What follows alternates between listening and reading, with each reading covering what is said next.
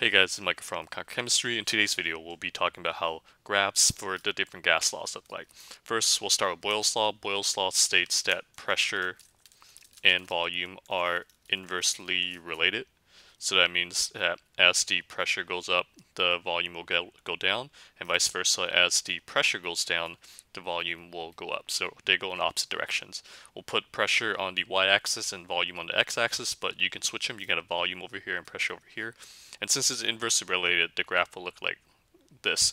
So you can see that as the volume's increasing, the pressure is decreasing. The reason why it's not a straight line, because if it was a straight line, eventually you can see that the pressure become negative, and volume and pressure cannot be negative.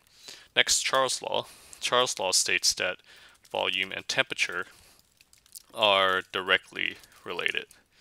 So that means that as the volume goes up, the temperature goes up, and vice versa.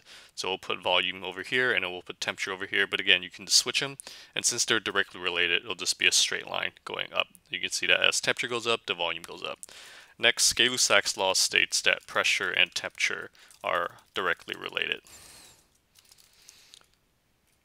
So as temperature goes up, the pressure will go up as well. So since it's a direct relationship, it'll just again be a straight line, like the line you see in Charles' law. So we'll just put pressure over here and temperature over here, but they're interchangeable.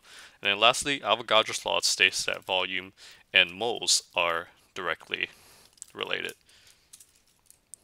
So you probably guessed, since it's direct relationship, it'll just once again be a straight line. We'll have volume on the y and moles on the x.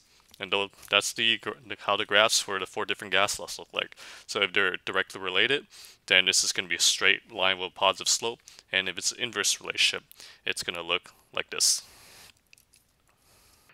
If you want to learn how to ace chemistry, if you want to learn what's the best way to study for this class, if you want to learn some neat tricks and tips to take into your exam and do better on them, then you should head over to my website and get this free guide, 12 Secrets to Acing Chemistry. You can head over to www.conquerchemistry.com/chemsecrets. I'm going to include a link in the description below. Check it out. I think it's really going to help you, and you're gonna like it. Until next time, keep working hard and continue the good work.